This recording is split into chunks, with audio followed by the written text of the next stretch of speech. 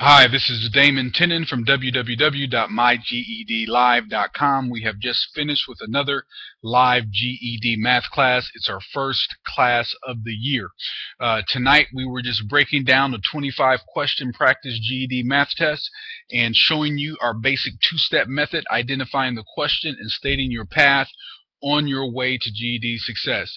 Listen to me, it is the beginning of the year. I know a lot of people are excited. I've been getting a lot of posts on YouTube and emails and Facebook and otherwise, so I'm glad to see that everybody out there is all excited and pumped up about getting this GED test done. I think everybody knows the story now.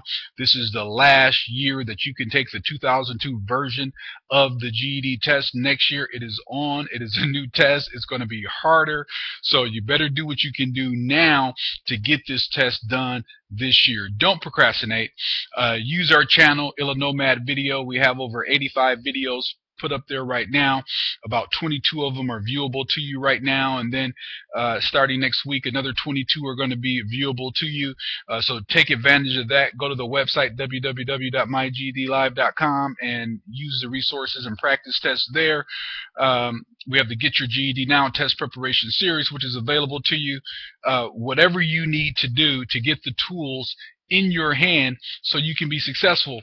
And then one of the best things you can do is to pick up a copy of this book. This is called the Personal Preparation Guide.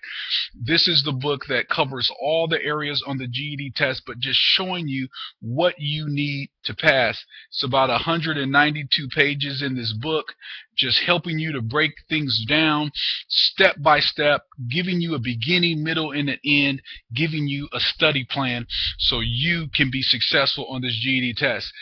Today's the 8th, so you got about 350 some odd days left to take this test. So really, if you want to do it, the tools are out there. The internet is full of things on the GED. Get yourself something that works for you and pass this test and do it in 2013. Thank you.